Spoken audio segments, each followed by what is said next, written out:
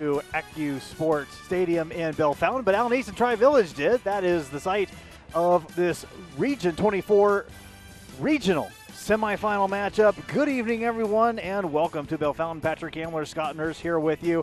And a trip to the regional finals on the line for both these teams. Allen East looking to make their second appearance in a regional final. Tri-Village looking to make their first appearance in a regional final. Looking forward to a great matchup tonight as we look at the keys to the game. What's it going to take for one of these teams to walk away with a win this week, Scott? Yeah, Patrick, both of these teams are very good. They're 11-1.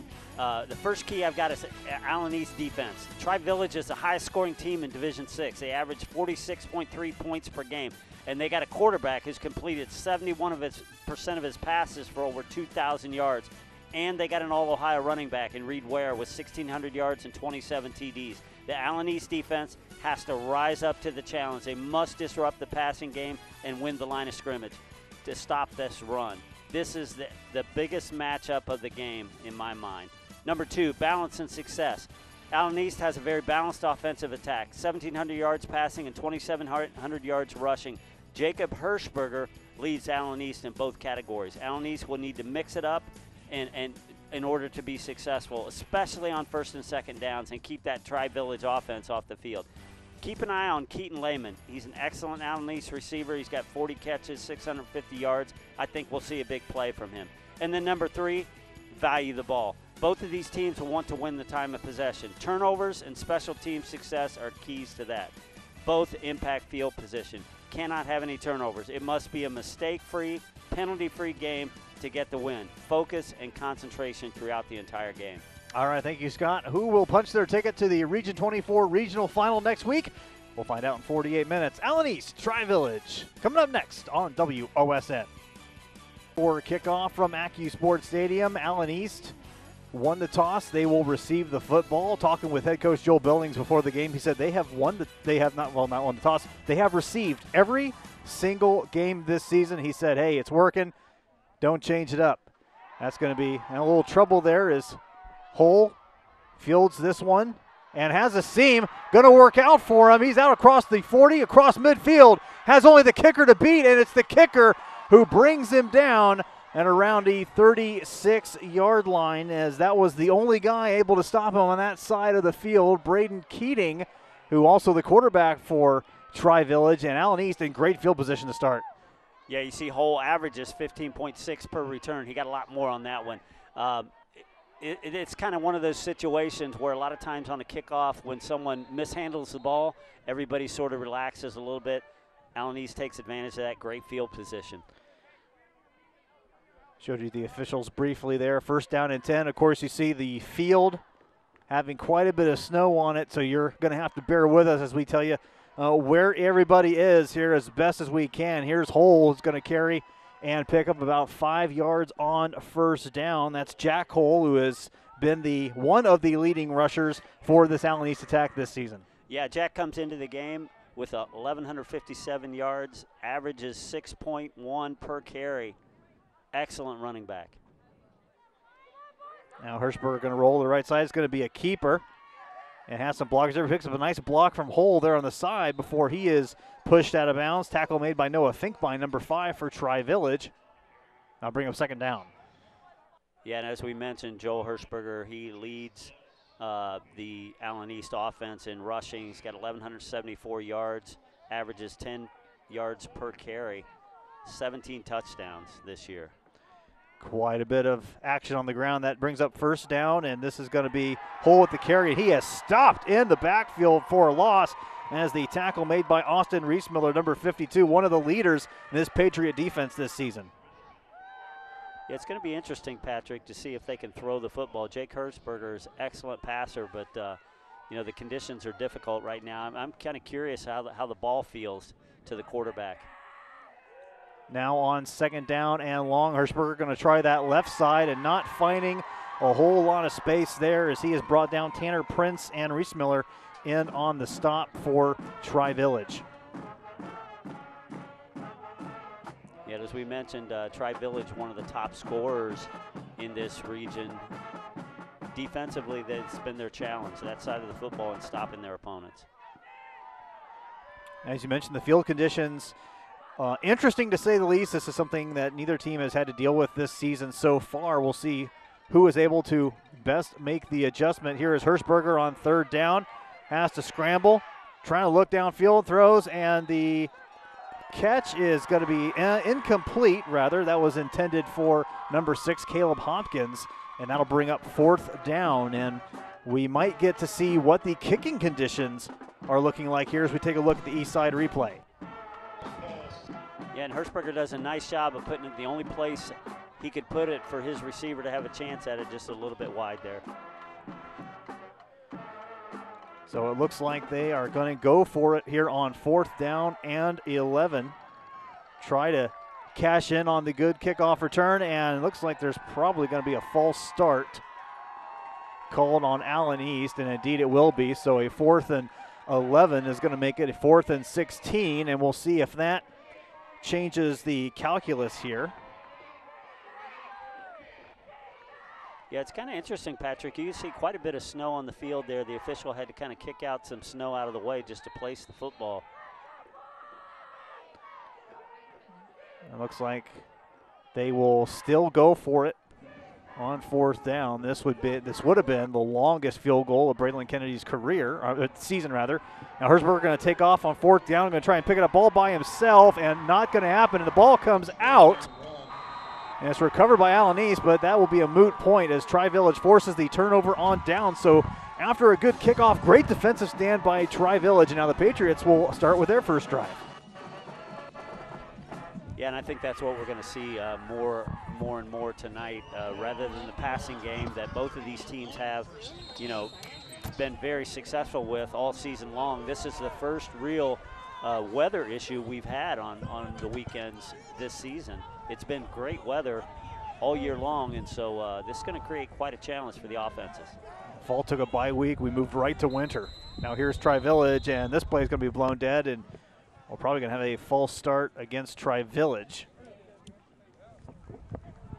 Or are we going to have possibly offsides on Allen East? Yeah, it looks like they did. That's going against the Allen East Mustangs. So that will make it a first down and 5 for the Patriots before they run an official play. Braden Keating, the 5'10 junior. And he's going to keep it on 1st and 5 and not getting much of anything. And the ball comes out, and Allen East recovers it at the 29-yard line. Yeah, it looked to me like number 1, Keaton Miller, 6'4", 205-pound senior. It looks like he was stripped the ball loose.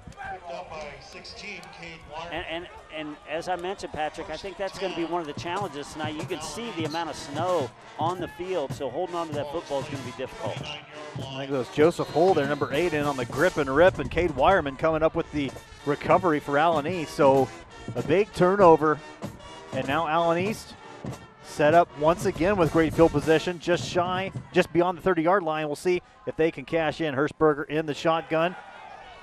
He's going to keep it this time, go around the left side, and not going to get much of anything. Justin Finkbein in there on the stop for Tri-Village. One of the challenges for Hirschberger is you see him here and you get a good look.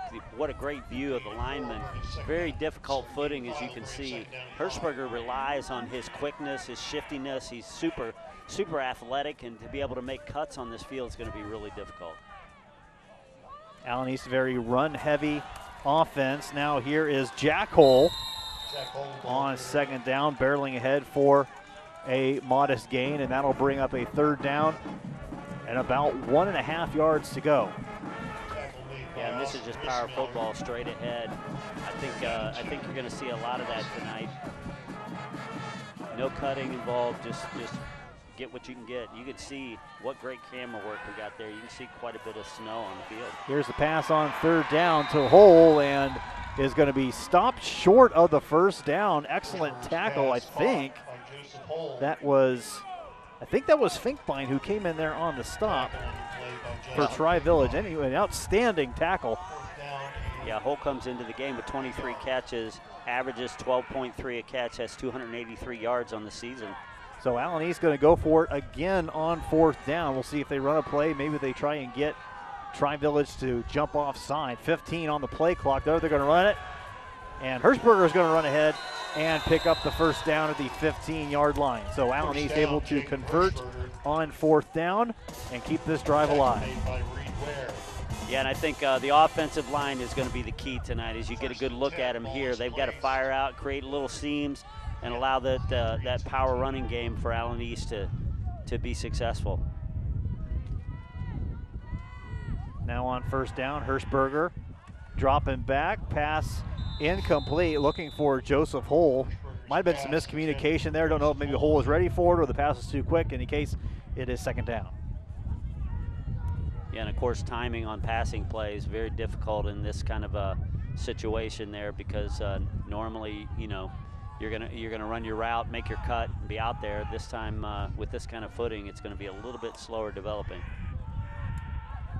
Now on second down, Hirschberger hands off to Jack Hull, and Jack Hull not getting very much on that play. Reese Miller in there on the stop. Reese Miller, the leading tackler for the Patriots this season. 20.5 tackles for loss. That's second on the team, but overall 170 tackles, and here he adds to his total there. Yeah, and you can see he's a big dude. Third down and long. Hirschberger back to pass, and that is going to fall incomplete. Looking there for Hopkins over on the far side, and another fourth down coming up for Allen East. Yeah, and again, I think that's just a case there where Hopkins normally would be able to hard plant and come back to the football a little more. Hirschberger's expecting him to come back. He just doesn't have the footing to come back to the football, so it ends up being incomplete. So they will set up for the field goal as Hirschberger clearing a spot in the snow. Novel concept. Allen East 5 for 8 this year on field goals. Kennedy will attempt a 32-yard field goal, and the snap is a little rough. Hirschberger does a nice job of getting it down, and that kick is good. Braylon Kennedy puts the first points on the board, make him 6 of 9 now from field goal range this season, and Allen East up early 3-0.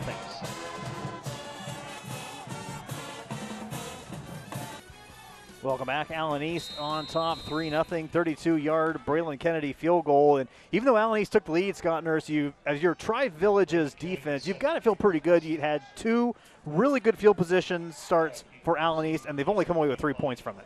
Yeah, they got to feel good about that. But you know, given the circumstances, given the conditions, that might be, you know, what we see a lot of tonight. It's going to be difficult to move the football. So now Tri-Village will field their first kick, and Reed Ware, their terrific running back, brings that out to the 35-yard line, and that's where the Patriots will start their second drive. We take a look at the Patriots under first-year head coach Matt Hopkins, and what a first year, 11-1. And you see the points per game. The Patriots putting up points in bunches, and they also win games by quite a bit as well. Take a look at the Allen East Mustangs under third-year head coach Joel Billings, also putting up points in bunches and coming up with big wins as well. 1st and 10, and this is the handoff to Weir, only getting about 2 yards on that carry. Yeah, both these teams come in, Patrick, very similar. Very well balanced. They've got good quarterbacks. They've had good success in both the passing and running games. They tend to score a lot of points and hold their opponents to very little. Of course, that's what you know, good teams do. And both these teams, 11-1. This is going to be a real battle tonight. I'm expecting a good one here on WOSN, streaming live on NFHS. Here's Keating, and he's going to keep this one, go right up the middle, where he is met by a not so welcoming party of Allen East Mustangs. Cade Wireman in on the stop along with Brogan Paxson. Yeah, and that's just a good fundamental tackle right there by Cade Wireman. He lowered his shoulders, he met, wrapped, drove him back into the ground. As a coach, that's what you like to see. Brings up a 3rd down and 5. Keating in the gun, and some trouble with the handoff, is just going to keep it and is going to find the corner and get enough for the first down. It's Hirschberger who ends up pushing him out of bounds. Might have got some help from Keaton Lehman, number 4. And in any case, that will move the sticks for a Tri-Village first down.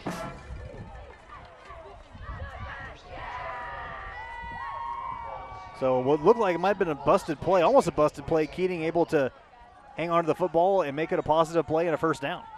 Yeah, Allen East in that 5-3 defense should have been able to turn that back into the middle. Now Keating to pass on first down, and that one little high. Carson Klum in there on the defense, number 7 for Allen East. Pass intended for number 8, Lucas Howell for Tri-Village. Yeah, and you can tell he's having a little trouble gripping the football. That one looked sort of like an odd throwing motion, like he really didn't have full control of that football in his hands. Watching the quarterbacks warm up before the game, and there might not be a ton of really crisp throws tonight, depending on how comfortable they get with the football. Here is Weir on the handoff and picks up about 3 yards. Yeah, we haven't really talked about Reed Ware. He's got 175 carries this year, 1,384 yards coming in. He averages 7.9 per carry. He's got 22 touchdowns, and he was an All-Ohio running back last year as a sophomore. We're putting together a fantastic season, 22 touchdowns, 5 touchdowns receiving as well, so 27 total touchdowns for him on the season, and the Tri-Village faithful like to see him put 1 or 2 more in this game. Now Keating going long and has a man, no, incomplete. In and out of the hands of the wide receiver. That was Tanner Prince, number 2. And a number of Mustangs in on the coverage. Trey Hensley in there on the stop as well for Allen East, and that'll bring up 4th down. Yeah, Tanner Prince is their number 1 receiver. He's got 909 yards coming in tonight and 21.6 per catch. So he is a huge threat for Tri-Village. So Tri-Village will punt this one away, it appears. And indeed they will. Hirschberger back to receive and is just going to let that one bounce. And Tri-Village will down it. Finkbein downs it at the 10-yard line. So good defensive stand by Allen East. And you get the sense that with the conditions, with it being, this is the first really cold weekend that we've had. This is the first snowy weekend that we've had. This is going to come down, you think, to really a battle of field position. Who can take advantage of that field position? And so far, it's been the Mustangs, but we're early on. Yeah, I think so, and I think that, you know, as a player, you got to get used to this too. You got to get used to this being on the field. The entire season, it's basically been warm weather. I mean, we had 70 degrees last week, and now all of a sudden it's 32 degrees. It's snow on the field. It's a completely different environment for both these teams. Here is Hull on the carry on first down, bouncing it to the outside. Has a little bit of a seam before he is tracked down from behind by Finkbein. That's a nice pickup, and that will move the sticks. Gain of 11 on first down. Yeah, I like Hull. He's tough. He's physical. He's a good runner. He's a good, really nice complement to Hirschberger. Here's the tail end of that replay, and Hull doing a nice job. Looked like he was going to go middle, and actually there's a penalty on the play. And that's going to go against Allen East, so that's going to negate the long run. I'm going to say it was in the neighborhood of holding, and it was in the area where Hull was tackled. So it's first down, but they're going to be about 8 yards back where they were. So make it about a first down and 8 instead of first down and 10. Now Hirschberger faking the pass to Hull. He's going to take it up the middle, spin move, and gets a couple of yards there. You'd think with a white field we'd see a yellow flag pretty readily, but we missed that one. Well, it may have went into a snowbank down there, but possible. You know, Hirschberger there, good decision. I think that was an option play. He could have thrown it out to the right or run it, kept it himself. Good decision. Now Hirschberger's going to keep this one on second down. Kind of going to the outside, and a nice wrap-up tackle by Noah Finkbein. And Hirschberger signals first down. I don't know if they got it, however. Yeah, it's going to be close. It looks like the chains are moving, so. Yep, they're going to say he got it. So he was right. So Allen East first down. And taking a look at this one. Yeah, and I think normally on this kind of a play, you'd see Hirschberger make a hard cut.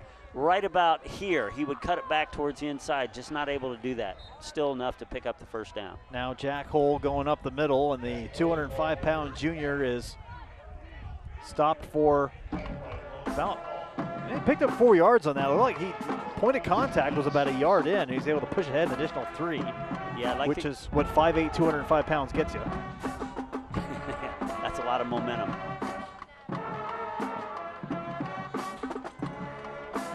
So coming up 2nd down and 6, this is Hole again. And this time the Tri-Village defense stiffens up. Reese Miller, among others, in on the stop for Tri-Village. Christian Cantrell also in there on the stop for the Patriots. Yeah, 3rd and about 3. I'd look for something, maybe possibly on the edge here. Get Hirschberger outside where he can do something to. Back to pass, and the pressure coming, and the sack claimed as Tri-Village brought the heat, and they reach home. Seth Cook, the 6'2", 180-pound senior, with the stop, and that's going to set up 4th down, and I would imagine we're going to see the Mustangs with their first punt of the night. He had no time, Patrick, no time whatsoever. On the snap, looks like you're right, Seth Cook almost beat the snap back to the quarterback. And came untouched through the line. Just a missed assignment. So now Hirschberger will punt this one away. And Finkbein has to chase this one and ends up fielding it. Breaks a tackle at the 30-yard line. Gets some space. Now he's out to the 40. Ball pops out but goes out of bounds. So Tri-Village will maintain possession as they'll get the ball, looks like right around the 42-yard line. And turnover is going to be something to watch. Let's take a look at the replay of the punt here. Yeah, fortunate that ball bounces up to Finkbein. Otherwise, it would have kept rolling. But you can see he has a little trouble there stopping and restarting. And when he does, big hit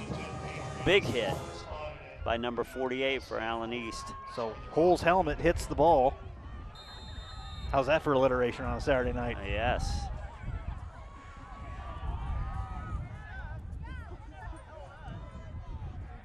Keating in the gun, 1st and 10. Allen East up 3-0. Here's the handoff to Weir. Out across the 45 down to the 47. About a 5-yard pickup on 1st down. Yeah, it looks like Allen East has made a little adjustment here on their defensive alignment too. They normally play a 5-3. It looks like they're playing a little more of a 4-4 tonight. Dropping an extra man into coverage to protect against that passing game. Hand off to Weir once again and finding a little bit more space this time as he picks up 6 yards and a 1st down. Hirschberger in on the stop. Also Keaton Miller getting in there on the tackle as well. And it's kind of a case of pick your poison there. That 4-4 defense spreads out that defensive line at just a little more, gives a little more of a gap in the offensive line for Weir to run. Fresh set of downs for the Patriots as we come up on 1:43 remaining in this 1st quarter. Allen East with a 3-0 lead over Tri-Village. Keating corrals the high snap, hangs on to it himself, and will pick up about 2 yards as Miller in there on the stop for the Mustangs. Yeah, really good read by Keaton Miller here. You see him come from the left side and just does a nice job of eyeballing the football, making the tackle. The snow has started up a little bit again here at AccuSports Stadium in Bell Fountain as Keating drops back to pass, and the pass is complete. Prince completes the pass, gets about 13 on the play, and another 1st down for Tri-Village. Hensley in on the stop. As we mentioned, Prince is his favorite target. He's got 13 touchdowns coming into the game tonight. Back quickly, here is the handoff, and right there, Allen East in the backfield, but able to push ahead and then was pushed back, and thought maybe the ball came out. He's pushed back. We'll see where they actually mark him down. Looks like they're going to mark him down 5 yards back. Yeah, that was. So let's take a look at this one, Scott. Yeah, really good play by Keaton Lehman, number 4. Penetrates the offensive line of. Looks like they were fighting for the football there. I didn't know if. I mean, from that angle, it looked like maybe Keaton Lehman, number 4, had the football and then had it taken back away. Yeah, it looked like it exchanged even the Tri-Village players. It went from one player to another. Well, they moved him back, so they placed the ball over there by the, let's see, about the 35-yard line. So it looks like they blew the play dead when they got back to the line of scrimmage. That's what it looks like to me. I don't know if that's what we're it's hard discussing at the moment. It's hard to tell where the yard markers are, like what. Well, in any case, that is going to be the end of the first quarter. And we've got a good one brewing here in the Region 24 semifinal. Allen East 3, Tri-Village nothing. Second quarter coming up here on WOSN. Stop into Stites on Harding Highway in Lima for your discount groceries, meat packs, deer processing, full-service meat and deli. Having a large event, Stites also caters. Give us a call. Switching through, ball coming out again for Tri-Village. And able to hang on to it and advancing Hirschberger the has football. Hirschberger he has the ball, no helmet. Wow, that ball started with Reed Ware, and then number 78 somehow picked up the fumble for Tri-Village. That's Dylan Plush. And then Hirschberger took it from him, but his helmet flew off. So I don't. And the officials are giving it back to Tri-Village, it looks like. So Plush has it here. He picks up the fumble and advances it, and then Hirschberger takes it away from Plush. Loses his helmets. I think they're going to mark him.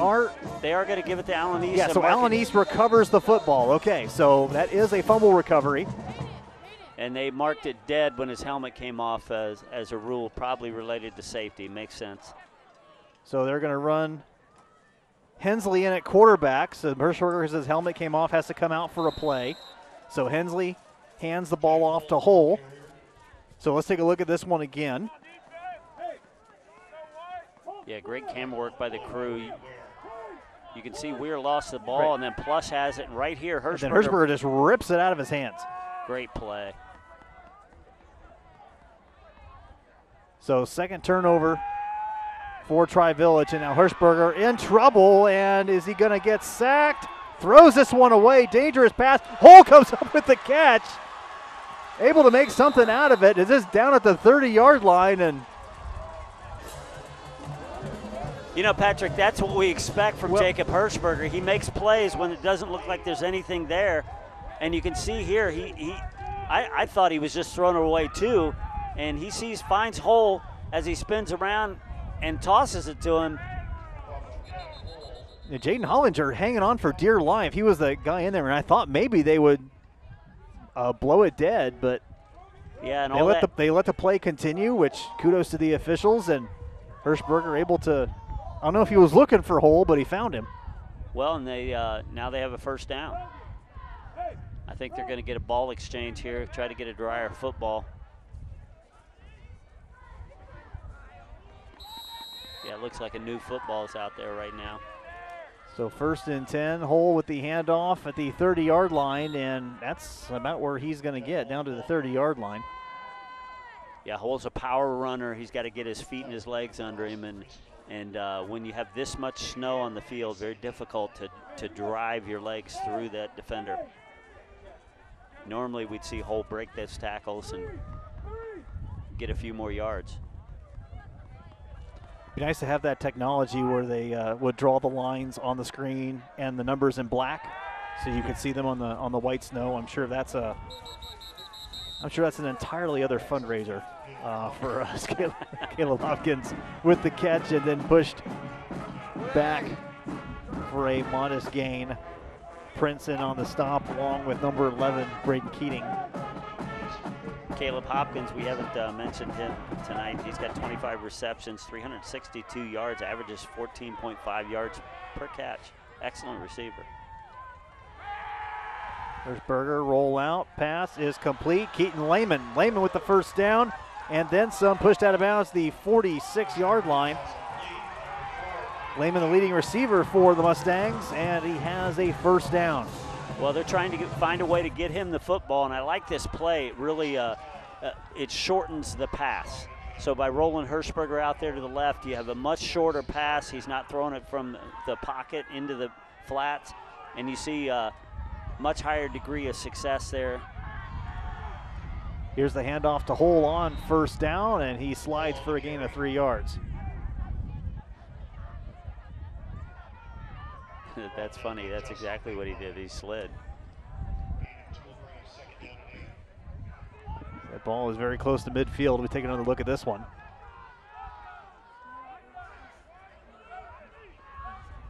Justin Finkbein in there on the stop for Tri-Village. That'll bring him a second down and 8. Hirschberger a little trouble with it and in trouble. Lets this one go. Pass is complete to Hopkins. Hopkins staying in bounds. I think they're going to mark him down maybe a little before that. I thought maybe his right foot stepped out at around the 36-yard line. Yeah, I thought it did too, Patrick, but they're marking him where he finally went out the second time. I thought he went out the first time too. That's a nice pickup over the air for Hopkins. And another Mustang first down. Allen East moving the football. Here's Hull again, right up the middle, a whole full head of steam. And he picks up about 5. And I tell you what, if you can reliably pick up 4, 5, 6 yards on the ground, you're going to have a lot of success in football. Absolutely, and that's what I talked about as one of the keys to the game. Allen East has got to mix it up, especially on first and second downs, have success, and they'll be able to move the football up and down the field.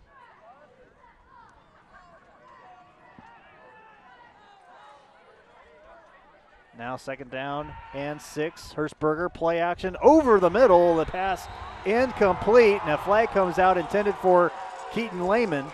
And that will most likely be pass interference and a first down.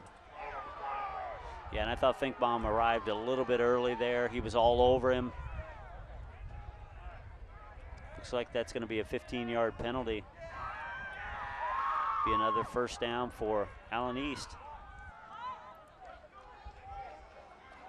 So that's going to, as you mentioned, give the Mustangs a first down and set them up with good field position once again. And yeah, we talked about, we flashed it early, but the officiating crew there, the referee, Gary Bailey, is the white hat. The umpire is Dennis Osborne, then Jamie Hilton, Sean Smith, Tyler Michael, and Andrew Darrow. They were kind of confirming there a little bit because the yardage and the yard lines are a little bit hard to see. That's a little difficult to see the field tonight.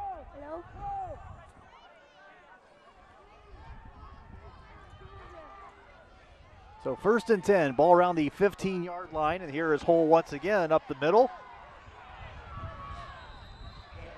And he'll pick up a couple of yards there. Logan Call in on the stop for Tri-Village. Man, I like Jack Hull. He's a tough runner, does not quit, does not give up, continues to drive until the whistle.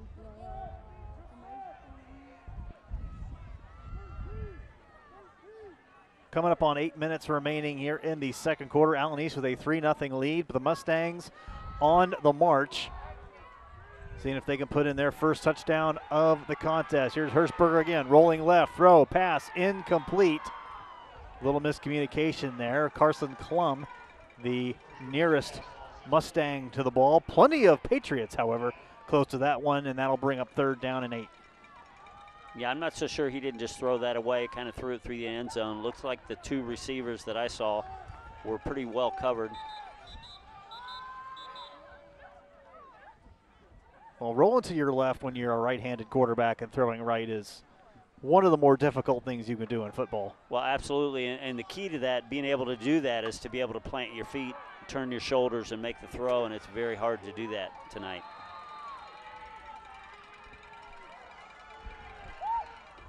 Third and long for the Mustangs. And now Hirschberger is going to take this one right up the middle, picks up a nice block down at the 5-yard line. And that's very close to a Mustang first down. Yeah, that's really close. That was a design draw play for the quarterback, Jake Hirschberger. A big hole opened up there.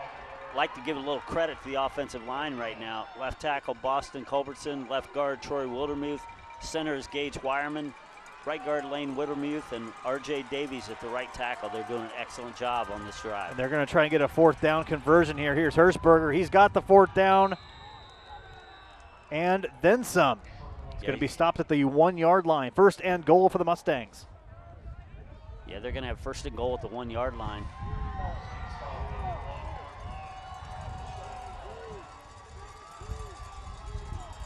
So Allen East on the doorstep. Look for Hirschberger and Hull to push him from behind, maybe. Here is Hole. He's going to push in for the touchdown. Jack Hole with another rushing touchdown, putting him up over 20 for the season. And it's a 9-0 Allen East lead over Tri-Village with 7:04 remaining in the second quarter.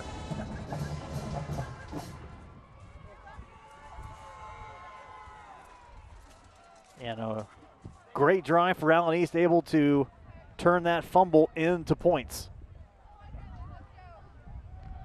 Kennedy up to attempt the extra point, and that one is up and good. Allen East takes a fumble and turns it into 7 points, and with 7:04 remaining in the second quarter, it's an Allen East 10-0 lead over Tri-Village here on WOSN. Today's instant replay sponsor is Eastside Insurance. We provide you the best service and the best coverage at the best possible price. Our crew has done a great job of getting some of these replays in, and we've had quite a few interesting plays in this one so far. Allen East with a 10-0 lead, and they're going to squib it away here. And the kick is fielded just shy of the 30-yard line, and that is where Tri-Village will take over for another drive.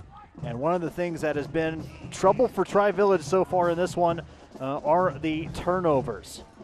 Yeah, absolutely. And, you know, if you're Allen East, you got to feel good right now. You're up 10-0. If you're Tri-Village, you know, this is something different for them. They're not used to playing from behind. They're normally out early in front of their opponents and feeling comfortable about the, you know, where the game is headed. So this will be a little bit of a mental challenge, a tough test for them to see how they respond here. Tri-Village has not trailed very many times. In fact, the Patriots riding a 10-game winning streak right now. Their last loss in week 2 of the season. Here is where with a run and a bevy of Mustangs. Herd of Mustangs in on the stop there. Clever. You know, I've seen Allen East, this is the third time this year. They are a great defensive unit. There isn't really any standouts. I mean, there are some guys that lead the team in tackles, but they really play defense as a unit and have done a great job on Weir so far tonight. Keating in the gun on 2nd and 10. Pass is up and incomplete. Looking for Justin Finkbein and couldn't hit him. Maybe a little high. Trey Hensley in on the stop for Allen East. 3rd down coming up. Yeah, good coverage. I think Allen East has one of the best secondaries around. Their 4 guys, their corners, and their deep safeties are excellent. See if they can keep this drive alive. The 3rd down, 3rd and long. Keating pass complete to Finkbein. There on the far side and is able to stay in bounds. Was just attempted to be pushed out of bounds there by Hensley, but he picks up a few more yards.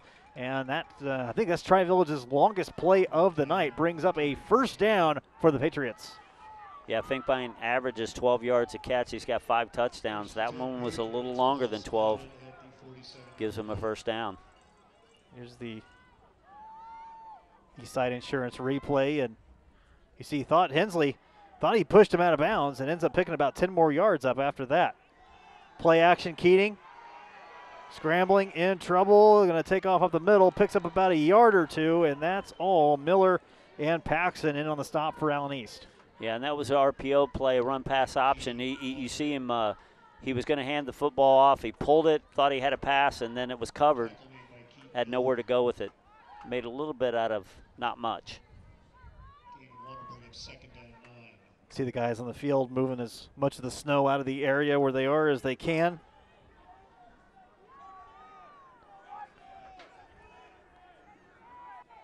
Yeah, I thought it might wear away a little bit as the game wore on, but it doesn't seem to be doing so. Keating with time, now trouble, checks down, has a man open. Good for about an 8-yard gain as Finkbein there makes the catch over the middle. Trey Hensley in on the stop. Finkbein with excellent hands. He's made several catches, and you do that in this kind of weather by catching the ball with your hands, not against your pads, not against your chest, but with your hands. And a timeout is, I don't know if there's an injury. Keaton Miller, number 1 for Allen East, was found without his helmet.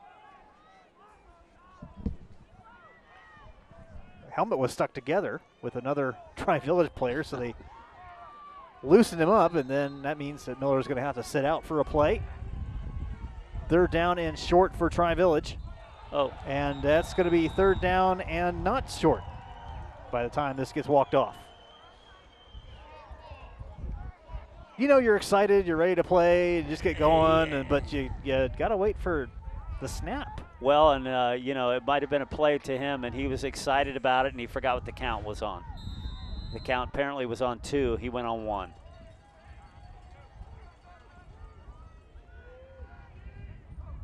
So third down and 7 coming up. Keating back to throw. Pressure coming. Paxson in there for the stop. Check that. Gage Wireman, number 52. Paxson helping him out, but Gage Wireman in on the sack for Allen East. Well, and I get the feeling that Keating could probably escape that normally in the season if he was able to cut and pull out from there, but you can't really plant or move quickly out on this field, and he was drilled from behind. You know, Keating is not a statue out there. 484 yards rushing this season, 4 rushing touchdowns, so he does have some mobility back there, but again, mobility is going to be greatly lessened in this one as Tri-Village will punt and field it around the 15-yard line by Jacob Hirschberger. Hirschberger following his blockers. He's got one guy to beat, and he's going to beat Keating, and he's going to take it to the house. Touchdown, Mustangs. Wow. Jacob Hirschberger on the 85-yard punt return for a touchdown, and Allen East has taken a 16-0 lead. Well, just a great job by Hirschberger to show patience in this run back. He accelerates, shows his speed early, and then kind of just shows some patience, eases up a little bit, waits for some blockers, and then finishes it off with an 85-yard touchdown.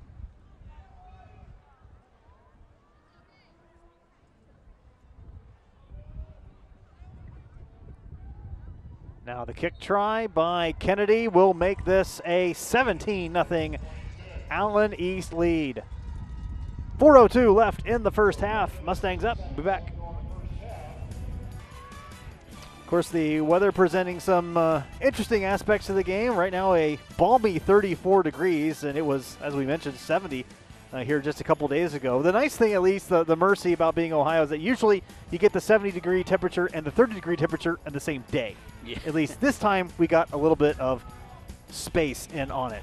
And the snow has been coming through the area pretty much all day today, and you see the radar courtesy of Ben Reif, who is man of many hats, but also kind of our own little weather nerd. Able to help us out with that.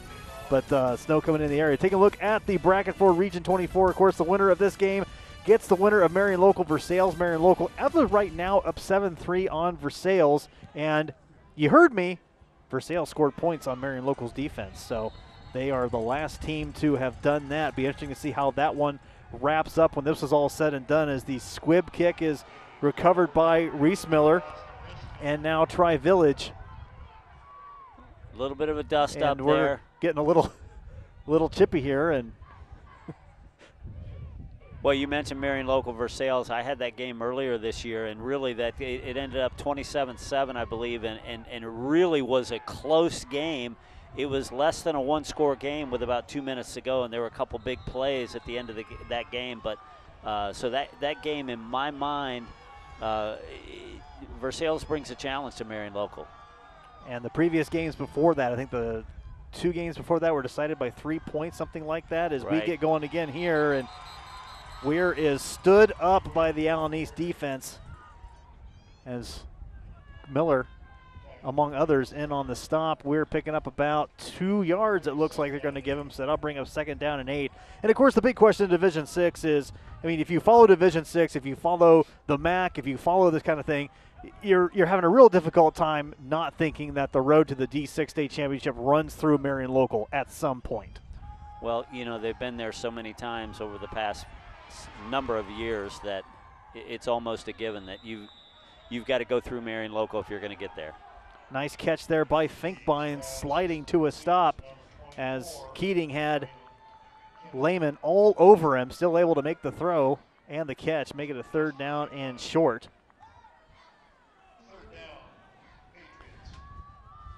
But of course, if Versailles pulls off the upset tonight, you know, it's a little bit more wide open, and now you don't automatically plug Versailles into that. Of course, Versailles defending D7 state champs. I guess they won't necessarily be defending this year, but it makes it interesting, and you got to think maybe whoever comes out of this has got a really good shot. Here's Keating in trouble and closing quickly as Lehman, and he's going to get the sack as he gets some help from his friends on that one. Wireman coming in on the stop as well, and that's going to bring up 4th down.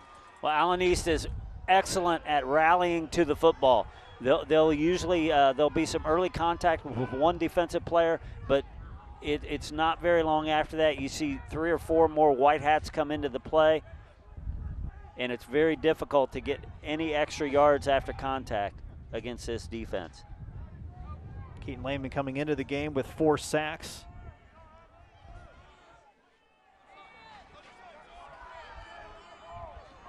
Don't know if he'll get a sack or a half sack there, but he does help in forcing a 4th down as we are under 2 minutes remaining in the first half of this one, and we're going to have a timeout called by Tri-Village.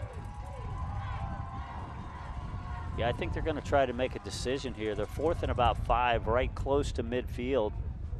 And I think, you know, given the time, 1:47 left on the clock, they may be deciding whether they want to punt this football away or go for it. And you weigh your options if you're Tri-Village. You're going to have the football coming out in the second half. And maybe the calculus here that head coach Matt Hopkins is looking at is, hey, if we get this, maybe something happens. We can put something together, some type of points. We're not down 17-0 at the half, and then we get the ball to start the second half. Of course, the other side of that is Allen East gets the ball back right here, and they put it in, and they make it 24-0 heading into halftime. Right, well, this Tri-Village offense is definitely explosive. So if they can get the first down, look out for something. Looks like they're going to go ahead and punt it. They are showing punt, and indeed they do, and the flags everywhere is well, that wasn't even running into the punter. That was laying the punter out as Joseph Hull getting in there and trying to block it, but that is going to be a first down. So not exactly the way Tri-Village drew it up, but that's going to be the desired effect for the Patriots. Is I assume it's going to be roughing the kicker. Yes. I was going to say, very difficult to make the case for running into the kicker, even though the Allen East fans obviously not happy with the call. They want just running into the kicker. No. Well, Allen was not running into the kicker. Yeah, they brought it, no question about it. They were looking to get a block there, and I'm not so sure how that football made it through without getting blocked, but it did, and their momentum took them into the punter. That was a pretty easy call. I think the ball had already been in air for a second. In any case, it's a fresh set of downs for Tri-Village and life on this drive, and Keating keeps this one, and he is brought down. Brogan Paxson in on the stop, as well as Jacob Pinks for Allen East, brings up second down. Yeah, Allen East has done a really good job on reading those option plays tonight and picking out who has the football and getting the stop. And that's really difficult to do. At the mesh point, a lot of times the quarterback can pull that or leave it in.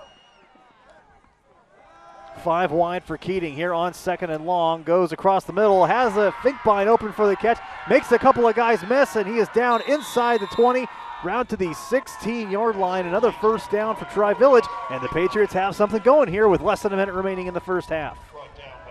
Well, as you mentioned, Patrick, if they can get points on the board here before halftime, they get the football coming out. Get a great look here. So able to escape the clutches there of Pinks and get a few more yards, and the officials are coming together and move the ball back a yard. So they had it spotted at the 15. They marked it to the 16.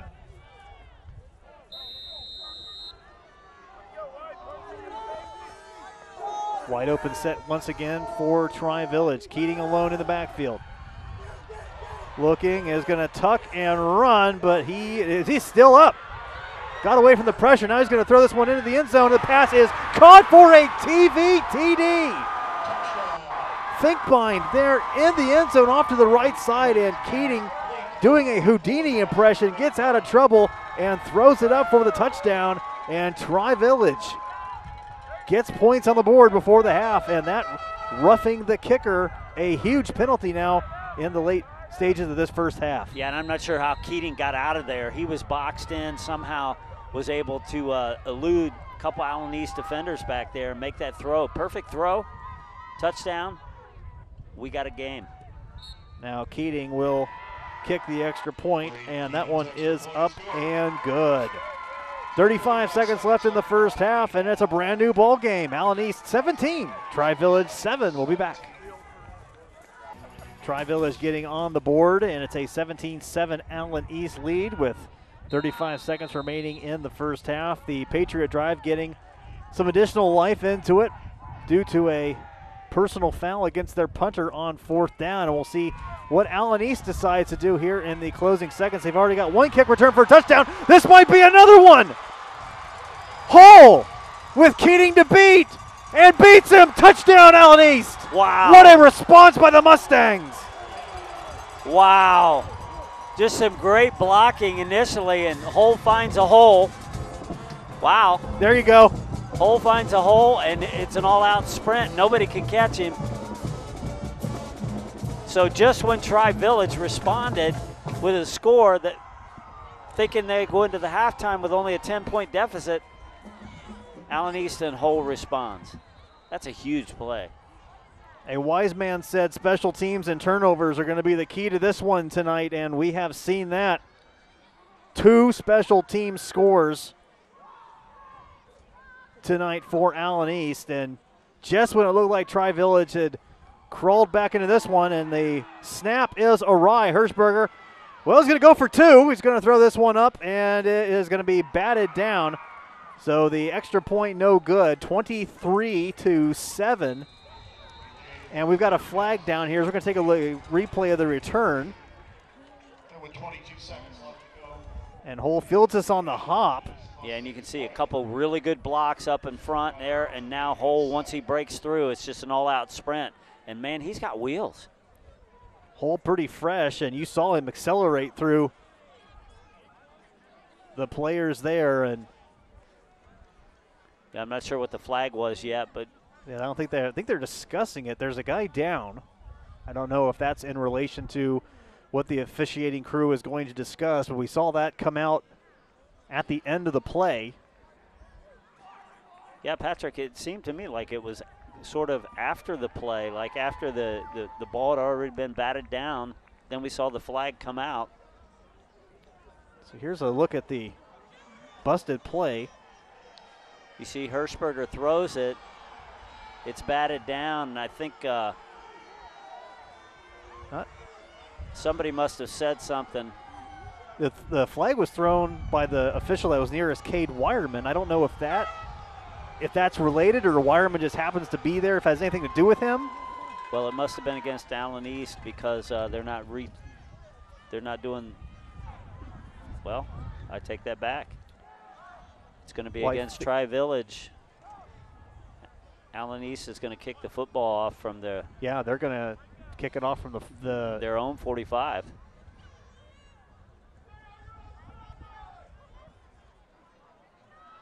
Still never actually heard from the officiating crew what the penalty was. Obviously a personal foul of sorts.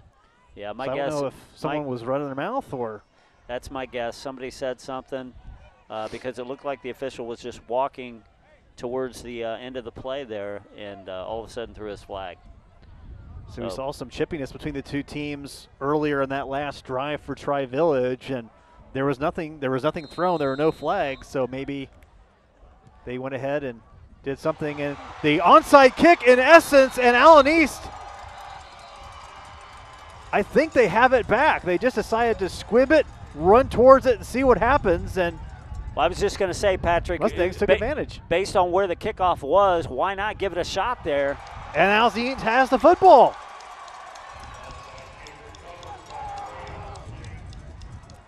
Well, this could put a huge nail in it for Allen East if they're able to score, get some points on the board from this. So, let's take a look at the replay here. So they just charge it, and just a little too hot to handle for Seth Cook. And now Allen East has the football. First down, 19 seconds left. They've got a chance to score. Now Hershberger's going to take off running and gets out of bounds. So he picks up 7 yards and is pushed out around the 25-yard line. So plenty of time. Allen East has all 3 of their timeouts with 14 seconds remaining. So Allen East has some opportunities here. They can run out of bounds. They've got all their timeouts, as you mentioned, so they can take a couple shots here before time runs out. And they were wanting an offsides call, I think, against Tri-Village. And they won't get it. Down to 10 on the play clock here. Yeah, it looked like number 3, Logan Call, came across the line there. So Hershberger, he's going to put this one up, and the pass incomplete, and a flag comes out. So pass intended for Hopkins, and another flag came out after that as well over there by the 4-yard line. I don't know if that's necessarily related. This is going to be pass interference, I would imagine, against Tri-Village. Yeah, I think no question about that. I think there's a little frustration that's going on with Tri-Village right now. Well, they're coming back to the original line of scrimmage. They've signaled against Tri-Village, so they're going to mark that off. That's a 15-yard penalty. Now, at that point, I think it's half the distance to the goal. No, they're going to mark 15. I think it's 15 yards. Here's where they're going to put it. They're going to put it around the 13-yard line, and Allen East is going to call a timeout, which I think we can all agree everyone needs. 9 seconds remaining in the first half, and let's recap here just a little bit, Scott, because what an interesting minute this has been in game time. It's been about 15 minutes in real life, about an interesting minute. Allen East with a 17-0 lead, possibly with an opportunity to tack some more onto that. Tri-Village able to hang on to the football through a personal foul. They get 7 points. Looks like it's going to be 17-7 at the half. Allen East returns the kick for a touchdown, making it 23-7. Essentially an onside kick. Wasn't drawn up that way, but Allen East gets the football back, and now they got a chance to score to make it 30-7. Have I missed anything? Well, that onside kick was really the result of a penalty that Tri-Village committed after the 2-point try was sort of muffed. That's absolutely right. And now Hershberger looking for it. Looking for Hopkins, and can't hit him. Back of the end zone, incomplete. Down to 5 seconds. So the decision here, if they want to try, they've got time probably for one more pass into the end zone. Now they're going to bring Kennedy in and attempt the field goal. So this is going to be a 30-yard field goal. Well, Braylon Kennedy is an excellent field goal kicker, outstanding field goal kicker, and I would say in normal conditions, no problem. This is a chip shot for him. But, the question will be of that plant foot. Can he get stability? Snap down, and the kick is up, and it looks good from here. Nope. They missed it. A little bit left. That's why I'm not down there at the goalpost looking at it, so it is wide left. They throw another flag.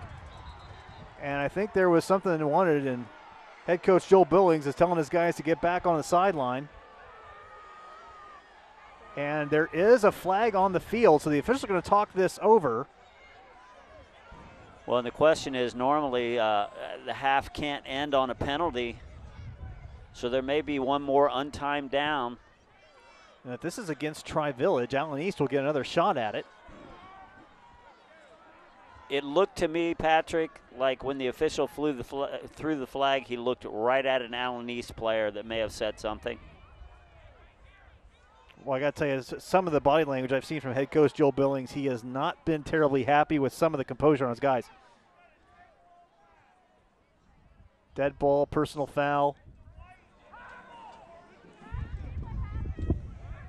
It's against Tri-Village. He said it was on number 24, and he said the penalty will be assessed at the beginning of the second half, which is so interesting development here as both teams head off the field for halftime. So we're just going to leave it there. 23-7, Allen East on top of Tri-Village. Second half coming up here on WOSN. Wrapping up here at Bill Fountain here at AccuSport Stadium, the home of the Chieftains. We got a 23-7 lead, Allen East on top of Tri-Village. Patrick Kamler, Scott Nurse here with you as we get ready for the second half. And an interesting series of events ending the first half. There was a dead ball foul against Tri-Village. And in the case of a dead ball foul, so the play was dead, the half was over, and the penalty will be assessed on Tri-Village at the kickoff. So as you look at the screen, Allen East will be kicking off once again from the Tri-Village 45-yard line. Now, we saw something like this happen toward the end of the first half, and Allen East wasn't an onside kick per se, but they kicked the ball short, and then they all clustered like they are now and ran toward the guy who tried to field the kick, which just happened to be Seth Cook at the end of the first half, and Allen East had another opportunity for points. It was a missed field goal, and we might have something like that again here to start the second half, Scott. Well, we've had a lot of excitement in this game already, for no doubt about it, so I wouldn't be surprised, but I would think that Allen East probably is going to want to kick this football deep and try to pin Tri-Village, not give them good field position early in the first half, or early in the second half. Well, they're spreading out, so we'll see how they decide to approach it here. Braylon Kennedy doing the kicking honors. And we are ready to go for half number 2, and this is going to be a short squibber and a little trouble with it. Tri-Village is just going to fall on the football as that one gets out to the 15-yard line, 16-yard line, and that's where the Patriots will start. Patriots having a little trouble getting any type of offensive rhythm going. They had one really solid drive that was kept alive by a personal foul on fourth down, but ever since then, Tri-Village has had a couple of turnover issues, and they've really struggled to put together solid drives throughout the first half. Yeah, they have, and unfortunately then they've coupled that with some defensive lapses that have allowed Allen East to get some long, big play scores, and now they find themselves in a big hole, 23-7. High snap to get us started. That's going to be Reed Weir who takes the handoff, and he picks up a nice run out to the 26-yard line. That is pretty close to his longest run of the night so far, and that will move the chains for the Patriots. Well, you know, we mentioned coming in that he had 1,384 yards rushing, but we didn't see a lot of carries by Reed Weir in the first half. We saw a lot more throwing by Braden Keating, which was a little surprising given the weather conditions. So maybe we'll see a little more of Weir in the second half. 4 wide and got Brogan Paxson to jump off sides. That's going to make it first down and 5 coming up for Tri-Village. So one thing you want to, if you're a Tri-Village fan, one of the things you want to see the Patriots do is string together positive plays, and 11-yard run on first down and now a penalty to make it short for another first down is the direction you want to see so far. Now Keating on 1st and 5 and is going to tuck and run up the middle. Gets some space, gets the first down. He's dropped at around the 41-yard line. That's good for another Patriot first down. Yeah, and a good tackle by Jacob Hirschberger there, or Keating would have still been running possibly. He had gotten through that first wave of defense. And Jacob Hirschberger, as I mentioned, the defensive secondary for Allen East is outstanding. They're not only really good against the pass, but they're excellent at run support as well. Indeed, they have. Pursuit of the football has been terrific so far for the Mustangs, and now on first down, this is Weir again on another carry, and making some guys miss, was dragging Hole with him as he gets across midfield to the 49, and that is going to be, I think, another Tri-Village first down. So the Patriots making some adjustments at halftime, and they are paying off so far. Yeah, I think the most noticeable adjustment here on the first 3 or 4 plays is Weir's running the football. And finding some more gaps there, and now 4 wide. Weir in the backfield. Another first down, and Weir takes the handoff again, and still moving forward. He picks up about 4 yards on that carry as a number of Mustangs in on the stop. Jacob Pinks among them. Also Gage Wireman getting down there as well. And that'll bring up second down and about 6. Coming up on 10 minutes remaining in the third quarter. A 23-7 lead for Allen East on the state scoreboard. Now Keating in the gun, hands off to Weir once again, finding some space in the middle as Hirschberger brings him down for the tackle. Another Tri-Village first down, and they are moving the ball on this defense here in the second half. Yeah, this is just straight power football. You can see the snow coming down still a little bit here, and Weir is just straight ahead, power football right into the heart of Allen East defense, and it's successful, another first down. The snow has been consistently falling here, not much in the way of accumulation, and here is Keating on the keeper right up the middle. Great Keating on the carry. Yeah, that was an option play there. He had the option to hand that football off to number 25, Reed Ware, and looked like Ware was losing his footing there, so he opted to pull it and run straight ahead. Picked up about 4 or 5 yards.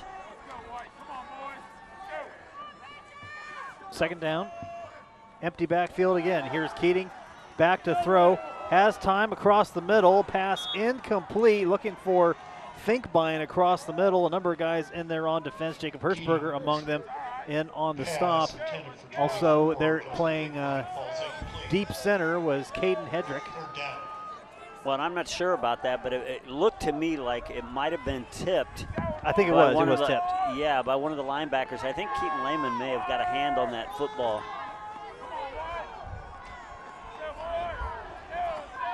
So third down and long up here for the Patriots. Keating handoff to Weir, and Weir met in the backfield and stopped. Allen East finally getting some penetration there as Jack Hole gets the TFL, and that'll bring up fourth down. And you have to wonder if perhaps we're going to have a stoppage of play here as Reed Weir goes back down and looks like he might be hurt. Yeah, he looks like he's in a lot of pain there. We get a look at the replay here, and you're going to see number 1 as well, Keaton Miller, come in and make the tackle. And it looks like Weir stood up as you see him walking back, and then he just kind of goes down. Looks like his back, maybe. Say maybe a back cramp.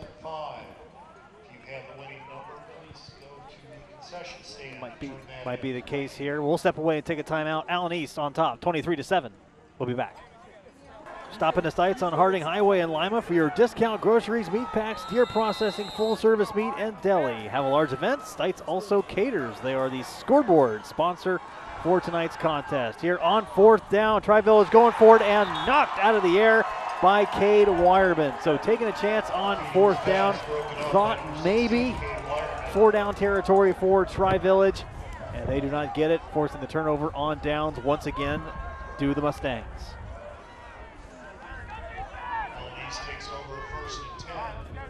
Yeah, and good to see there Reed Ware walked off the field on his own power, but he looked like he left a little ginger. 35-yard line. So we'll have to keep an eye out there to see if he's going to return to action tonight, but obviously a very big key to that Tri-Village offense.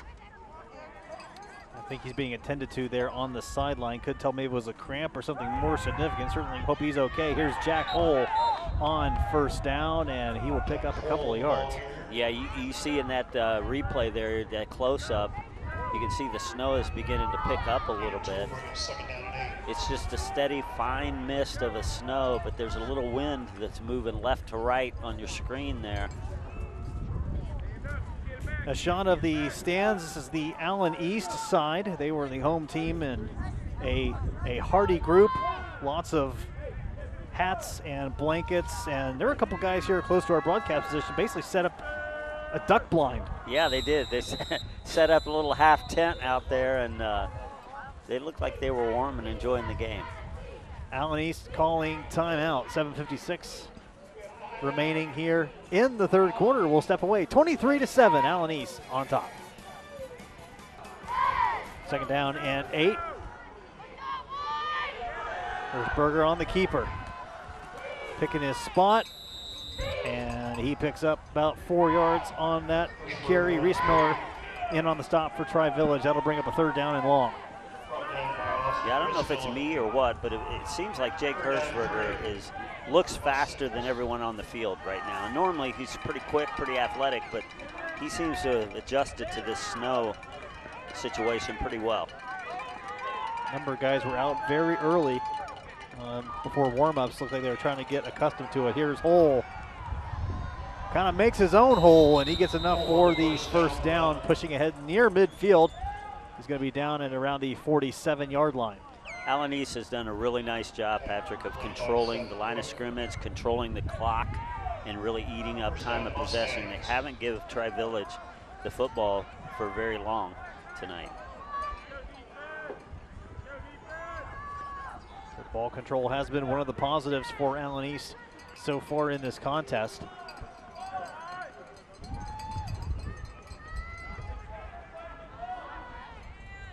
Under 7 minutes here in the 3rd quarter. Hirschberger looking across the middle, hits Lehman. Sorry, take that back. That's Hole on the slant. And a nice pickup over the middle, through the air, and another 1st down for Allen East. Well, that was just an excellent throw by Hirschberger. I mean, he put that ball on a rope, had some velocity on it, perfect throw, a little inside slant there, and Hole was able to hold on to it. Another 1st down. Mustangs quickly back to the line. Hirschberger going to keep this one. Has a seam, gets the 1st down marker, gets right to the marker, and then goes out of bounds. And probably going to be a 1st down. Here's another look at it. Yeah, and it looks to me like official threw a flag as well here. Hirschberger's just got speed. He looks like he's just a little bit faster gear than the rest of the guys on the field. And judging by where that flag was thrown, we see it there. Looks like this is going to be in the neighborhood of holding. And it is coming back. So they'll repeat 1st down, and that'll make it 1st down. And I'm going to say around 18. I'm going to say 1st down and 20.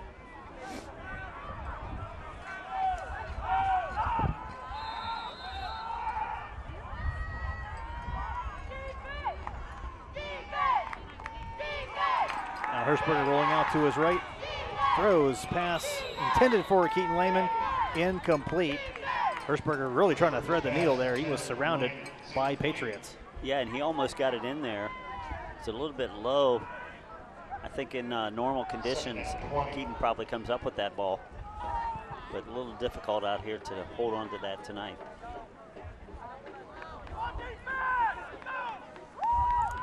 Had more Patriots around him than Cornwallis at Yorktown. Wow. Something for you history nerds out yeah, there. I was going to say a little history. I wasn't expecting that. Here's Hole on the carry, 2nd down and long. Nice spin move and picking up a lot of those yards back, about 10 yards on that carry, and they'll make it 3rd down and not quite so long. Yeah, I think they're going to be left with about 3rd and about 10, 11 maybe. This might be 4 down territory here. A little bit too long to kick a field goal. A little bit too short for a punt. 3rd and 11. Take handoff. Hirschberger rolling, throwing. Pass is incomplete. Looking for Lehman in that spot once again. And I'll refer you to the last Patriot joke I made. Same thing. 4th down. Yeah, and it looks like the punt team is coming on. I wasn't sure if they would punt it here, but looks like they're going to go ahead and punt it. Of course, you always got to be a little concerned when your quarterback is your punter. So Braylon Kennedy, the kicker, has done some punting, but Jacob Hirschberger does the majority of them, and he gets this one up. And, of course, the goal is going to be to pin him deep, and they're going to field this one. Finkbein fields it around the 10, gets to about the 13. So that is where Tri-Village will start. You know, we talked about this before the game, Patrick, but we haven't really talked about it here. At the, you know, there's a lot of snow on the field, and it continues to accumulate. It's becoming more and more difficult to tell where the yard markers are. But apparently there was no equipment available to clear the snow before the game. So we began the game with snow on the field, And as we mentioned, snow continues to fall, making it hard to see. They had shovels that they used to clear the lines, as you see, and then some space on the sidelines. That's about it. Keating have a little time to throw, but not enough. Cade Wireman in there on the sack. Cade Wireman has been excellent all year for Allen East. So that'll make it 2nd down and 15. And going back to the snow earlier and the field conditions, and of course the snow is continuing to fall, and there doesn't seem to be a ton of additional accumulation, but it's going to make it slicker, it's going to make it colder, and it's going to be very difficult if you are down to be able to mount any kind of comeback. Here is Keating rushing out to the 15-yard line, and 23-7 lead in a regular game is not a big lead. It's a couple of possessions, but in a game like this, where the field conditions are not great and the offenses are, generally speaking, stymied, Allen East has 2 special teams touchdowns tonight. 23-7, I'm not saying it's a lock, but that's going to be a lot for Tri-Village to overcome here in the last 16 minutes and change of this game. Right, especially in the passing game, as you get a good look here. It's caught. Yep, complete there. Pass caught by Lucas Howell, number 8. But again, you're absolutely right, Patrick. Very difficult to mount a comeback in this kind of weather when you throw the football a lot, and that's a big part of your offense. So they move the sticks. 1st down, Patriots. Coming up on 4 minutes remaining in the 3rd quarter. 23-7, Allen East with the lead. Keating with the handoff to Weir, who has returned to the game. Glad to see him back in. Yeah, and we had a couple turnovers early, but the turnovers have sort of they've fixed that issue. Tri-Village had a couple turnovers early. We haven't seen anything lately, though. I'm sure ball control was preached and security was preached quite a bit by Matt Hopkins at halftime. Here is a stop for a modest gain. Weir on the carry. Paxson and Wireman in on the stop. 3rd down. Well, Coach Billings said that, defensively, he said what we really want to do is we want to create pressure to disrupt the timing in their passing game. Offensively, the running game will take care of itself, but they want to create pressure, and they've done that tonight so far. Here's Weir and the handoff on 3rd down, and does not get close to the 1st down.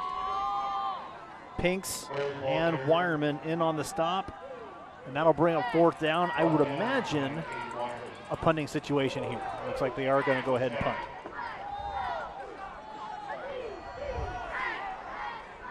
So this would be fairly risky territory to try and go for it on 4th down.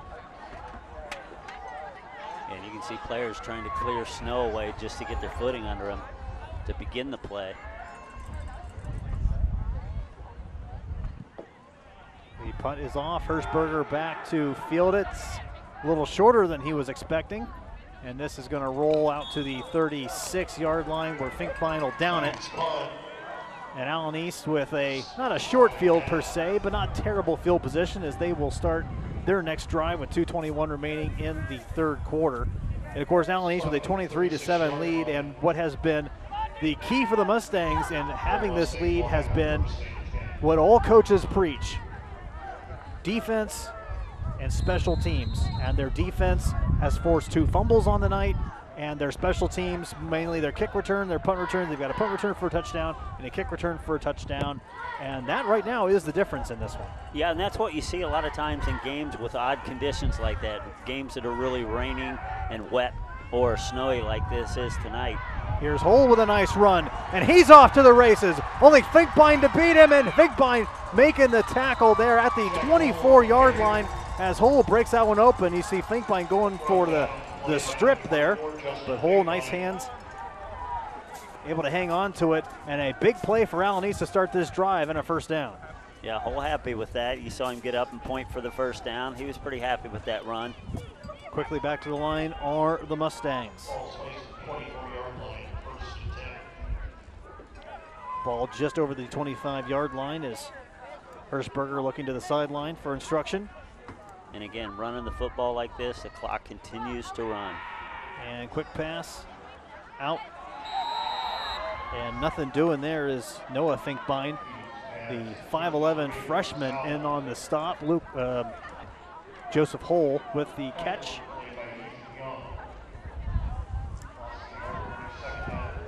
Hull had the aforementioned punt return that we talked about earlier in the game. Sorry, kick return. He had the kick return. Hershberger has a punt return for a touchdown. And now Jack Hull with another carry. You know, I just get 5 yards here. I just get the feeling, Patrick, that Jack Hull, he likes this kind of a game.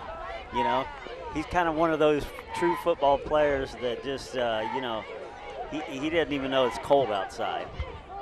And enjoying this football, you see a little stutter step there, and then he just lowers his shoulders, picks up about 4 yards there on the carry. Over 200 rushes this season. Over 1,200 yards, over 19 touchdowns, and you're just kind of built different, and you like these conditions, as you said. Here's Hershberger, and pass is almost intercepted. He got his hands on it, did Justin Finkbein, or rather number 25. That's Reed Weir. That's the running back, and yeah, and I'm going to say this, but I'm guessing in normal conditions he pulls that ball in because he had it with both hands there, and he's just not able to hold on to it. The ball's probably a little slicker than normal. He just could not pull it in. So Mustangs catching a break there.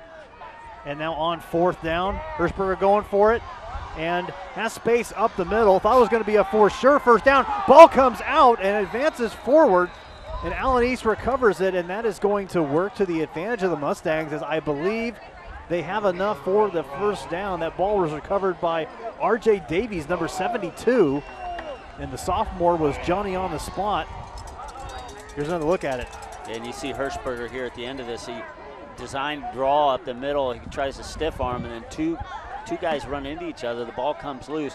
What I like best about the end of this play, it's not in that replay, but Hershberger helped Weir back up. Good sportsmanship. I like that being shown by both teams in this half. Hull with another short carry. And actually, Allen East got that play going before the sticks were set. It's not a 1st and goal situation yet. Go 1st and 10. Well, actually now it's 2nd and 9. Allen East able to get a first down without a touchdown if that is needed. And they will not get the play off before the 3rd quarter comes to an end. 3 in the books here from Bell Fountain, and Allen East holding on to their 23-7 lead. 12 more minutes of football coming up on WOSN. Tonight's instant replay sponsor, Eastside Insurance, will provide you the best service and the best coverage at the best possible price. Back into the 4th quarter, and Hull with a pass from Hershberger getting all the way down to the, looks like around the 3-yard line. He's going to be short of the first down. And a nice way to start the 4th quarter. We are just underway in the 4th quarter. Patrick Hamler, Scott Nurse here with you on WOSN and streaming live on NFHS this evening. Glad to be with you, bringing this Region 24 semifinal matchup. Here is Hull again, diving into the end zone, and a touchdown for Allen East. Big hole for Hull right there. Offensive line is really doing a nice job for Allen East tonight. They really are. They have asserted themselves in this game, and they have taken a 29-7 lead in this one. Here is another replay, and we've seen Hull do this all game, just barreling down, getting the yardage that were needed, and it's really difficult to stop him if he only needs 3 yards. Well, when you get the freight train moving north and south like that, and he's he's a load and he's strong, he's going to pick up yards, positive yards. And the kick is up, and it is good. Allen East with a 30-7 lead over Tri-Village. 11.5 minutes remaining in this one. We'll be back. Welcome back. 32-7, Allen East on top of Tri-Village. Mustangs putting together a solid drive, and now see the Allen East players jumping up and down the sideline, and It could be for rooting the team on, but it could just be for keeping warm at this point. Here's Justin Finkbein on the return, but not getting much of anything. Cade Wireman there on the stop. Well, Allen East has it going tonight, that's for sure. They really do. You know, they've been pretty successful in all phases of the game tonight. They had a punt return for a touchdown, a kickoff return for a touchdown. The offense has driven down the field and scored twice. Defensively, they've done a pretty good job. The Ohio's leading scoring team, or the region scoring team, they've held them in check. Only 7 points on the board, so a really good job in all 4 phases thus far in the game. So here's Keating on first down. Pass is going to be short. So the winner of this contest, and it's looking like it's Allen East at this point, is going to match up with the Marion Local Flyers. Marion Local on top of Versailles right now, and unless the Tigers mount some crazy comeback, it is going to be Marion Local in the regional final. And you know, that was kind of the expectation heading into this season, that Marion Local was going to be not necessarily regional final, but this was going to be a state championship team. Tell you more here in a second as Keating fakes the handoff. In trouble, hit as he throws. This one duck in the air, and Trey Hensley coming up with the interception and has a little bit of space, and he is brought down. Finkbein making the tackle, Finkbein making the tackle, and that is the 3rd turnover for Tri-Village. And turnovers have been a real bugaboo for them. They've been huge, and I've been talking about that secondary. Every game that I've seen Allen East, the secondary for Allen East defense is outstanding. So there you see the Region 24 bracket. Again, as you said, Marion Local, not official yet as you're watching this later on WOSN, but Marion Local probably going to take Versailles. They're up 28-3 as of right now. Allen East on top of Tri-Village and just getting a turnover. So Marion Local, Allen East, and again, as we were going to say, you really felt like Marion Local was going to be good. I think they've surpassed a lot of people's expectations to how good, how dominant that they've been, particularly this last half of the season. They've been really dominant, and they started early with their very first game with Wapak, who's obviously a very tough opponent as well, and they've kind of just rolled from there. But, you know, give credit to Allen East. They have shown that they are a pretty good football team too. So if those two meet, I think it's going to be a really competitive game. Here's Hull on first down, and nothing doing as Reese Miller gets in there on the stop. And haven't said Reese Miller's name a whole lot tonight. He came in as the leading tackler for Tri-Village. They've just been away from where he's usually been out on the field. But indeed, and you know, regardless of who else matches up with Marion Local, it's going to be a tough road to hoe for whoever has to play the Flyers, and it looks like it's going to be Allen East unless Tri-Village does something here. Hull with a nice carry out close to the 20-yard line, just short of the 20-yard line. You know, we're going to have Marion Local and Allen East matching up, and you got to think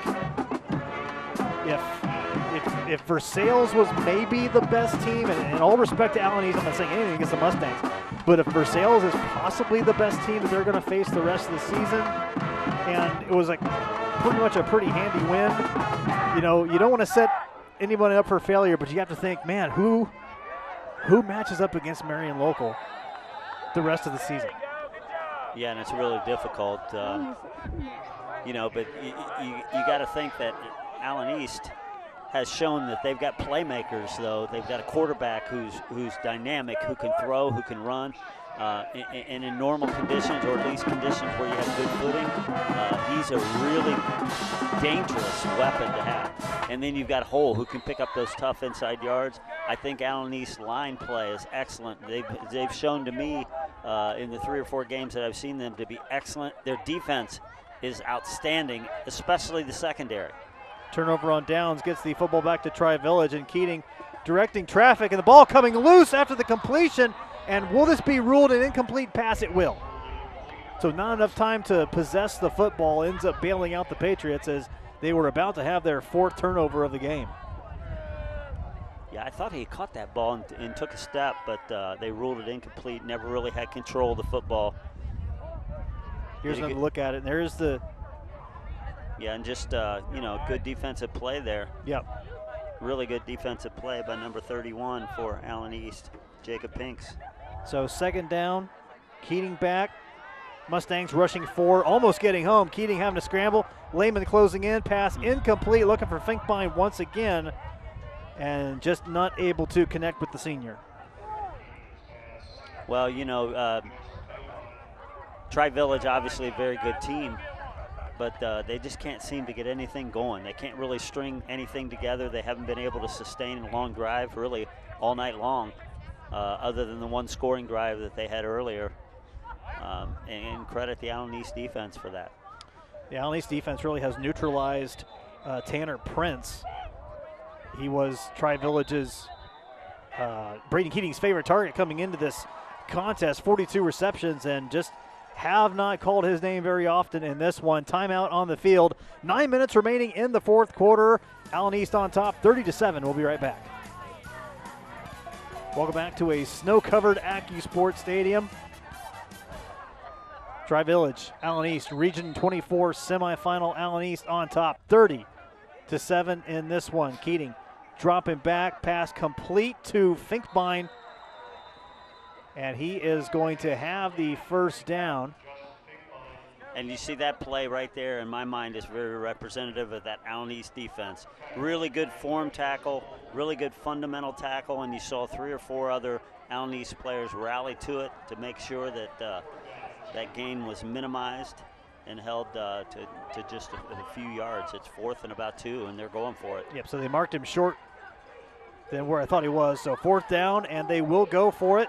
All 4 down territory, and here's the catch to Finkbein. That's a fumble. Ball comes out, and Keaton Lehman on top of it. Are they going to say incomplete? Nope, they gave it to him.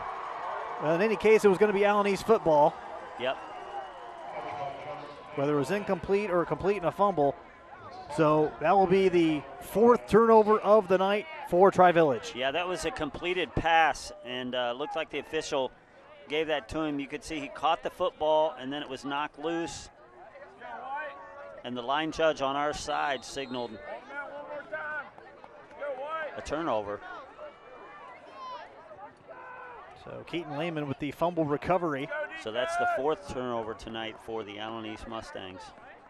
So first down around the 37-yard line. Here's Hull, Joseph Hull this time, and kind of a change of pace back, and no doubt fresher legs as he barrels ahead for a close to first down yardage. Yeah, must run in the family because he has no problem loading his shoulders too and driving through a defender. You see here, good look at number 8. He just accelerates through the hole and then lowers his shoulder and bang, picks up about 5 or 6 yards after contact.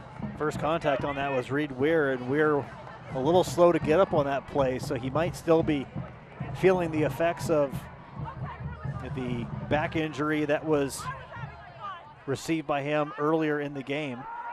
And now here is Jack Hull on first down. Yeah, on second down rather, and he squirts ahead for a first down. Yeah, that lunge at the end there was just enough to get him across. Sticks are moving again. The clock continues to run here as soon as they set the sticks. So Allen East obviously in no hurry, and should the Mustangs tack on another touchdown, we would be in a running clock situation. I would have never guessed that. Patrick, coming down to this game, I'm thinking both teams are 11-1, 2 excellent football teams with a lot of success. Here's Hull again, fresh set of downs, bouncing it to that left side, and he slides down.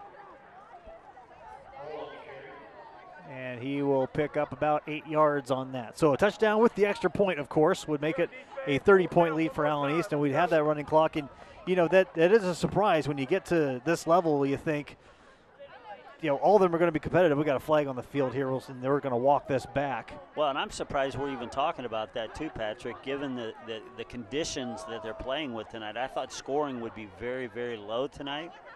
You know, especially when we started the game out, it was a 3-0 game. I thought maybe, you know, a 14-10 or a 10-7 type game might be in the making because of the weather. And Allen East has risen up and with a few special teams plays has really broken this game wide open. On first and a bunch, Hirschberger over the middle, pass caught by Keaton Lehman, and he's going to flip it to the end zone. And a little bit of a snow angel there by the senior. You got to love it. You know, I talked about him as one of the keys to the game. I thought, you know, he would come up with a big play tonight, and he certainly does there, no question about it.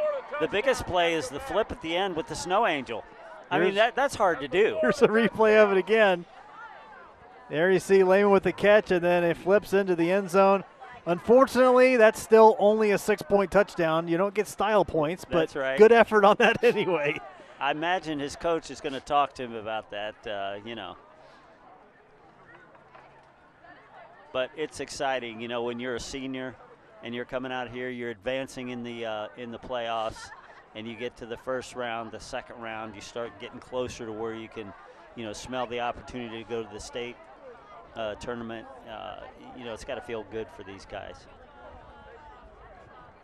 Allen East will make their second ever trip to the regional final. Their first trip, of course, last year, where they fell to Coldwater, and they will have another MAC team ready to greet them this year. And this extra point is up, and it is good. 37-7, Allen East on top of Tri-Village, and we will have a running clock in Bellefontaine.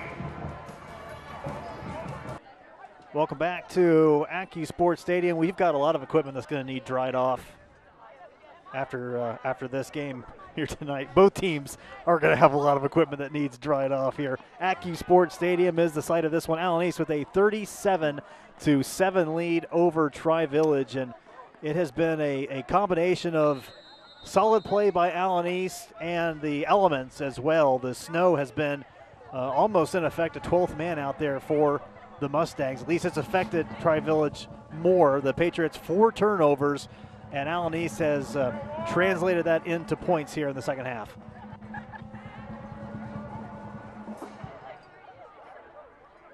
Another line drive, past the second baseman. They've been doing this all night with the idea that it minimizes the opportunity for a return, and it's been pretty successful. It seems like it's been working. You know, not to take advantage of what we see on the screen here, but a slippery slope. You know, sometimes when a team has a couple big plays and gets their emotions going, and you know, in high school football, that can really take you a long way. And I think that's what happened tonight here. Allen East got a couple of huge plays that really sparked them early and sort of started that downhill run for them in this game. I have a feeling that, you know, Tri-Village is a much better team than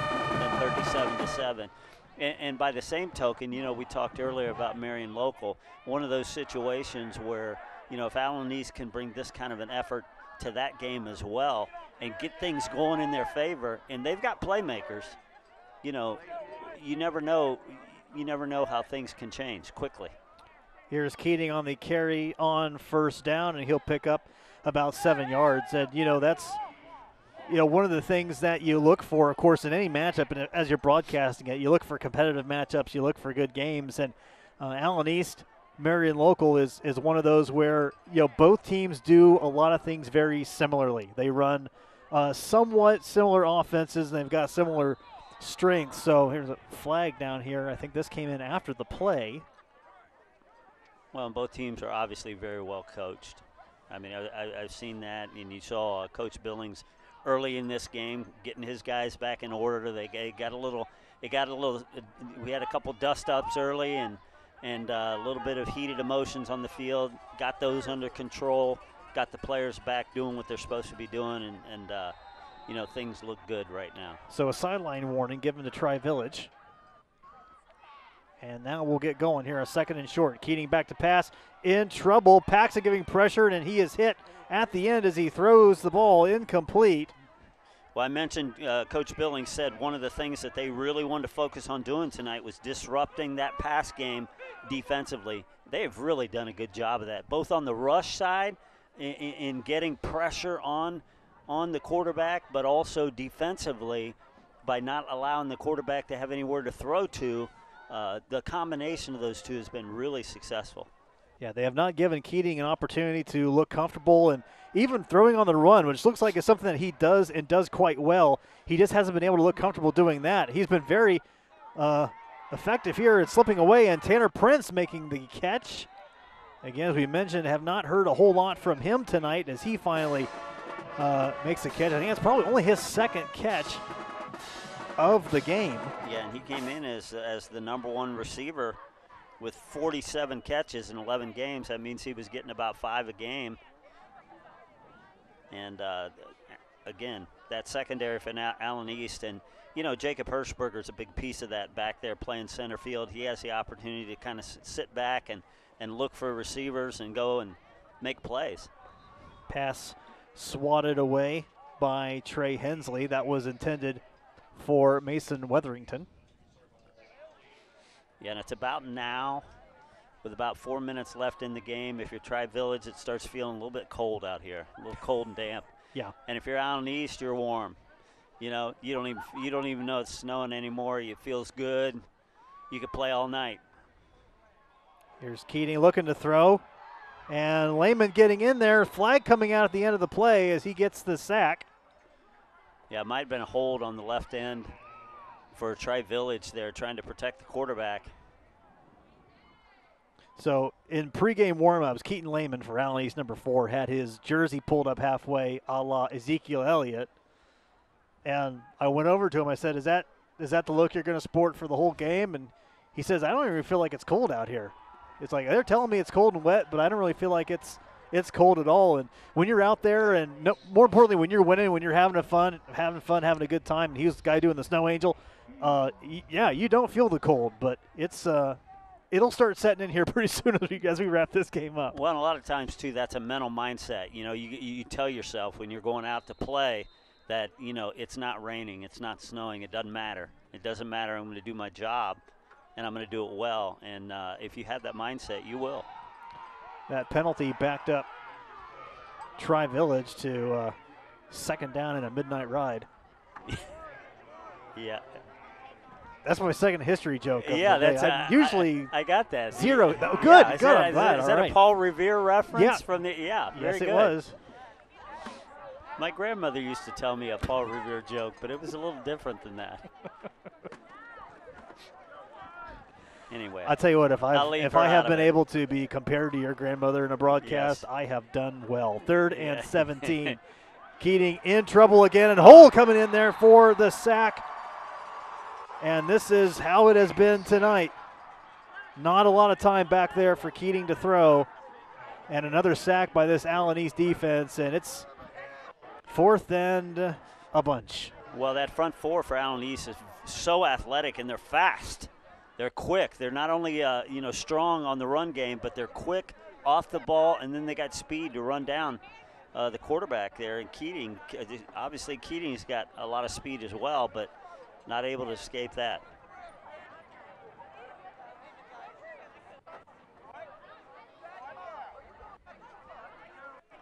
We got 1:18. Clock continues to run. So they will run the clock all the way down, and Tri-Village will take a timeout before the play clock goes down to 0. So we are at 1:13 remaining in this one. Allen East is going to be moving on. They will take on Marion Local. And if you're out of town, you can't get WOSN. WOSN now streaming 24/7 online on Roku and Apple TV. Download our Roku channel and Apple TV app, or you can do pick your favorite and subscribe. A $100 donation allows you to watch anywhere in the world. Visit app.wosn.tv to sign up. It is a wonderful gift for those on your gift list for Christmas, for Hanukkah, for whatever you want to buy things for people. I like the spinning Christmas trees there. That was nice. Yeah. You know, 'tis the season. I'm a little dizzy, though. 4th and a bunch. Keating directing traffic, not having a lot of time to throw there, and Keaton Lehman putting the finishing touches in on this one. That'll be a turnover on downs, and that is going to pretty much wrap this one up. A terrific performance in all 3 phases tonight for the Allen East Mustangs. Yeah, and I look for, as you get a good look here, Keaton Lehman, this is his entire night. He's been running from these guys all night long. That doesn't feel very good, let me tell you, when you're on that end of it. Allen East right now, I would expect them to come out and take a knee here, a couple knees maybe, and this game is over. I would expect you're right. As Hershberger and crew come out, as Allen East will stretch their winning streak to 10 games this season. Their last loss to Elmwood, a 53-21 defeat for the Division 5 Elmwood Royals, and the Royals have advanced to their regional final. They've got a regional final matchup with Liberty Center coming up next Friday. And Allen East also will run their overall postseason record to 7-6.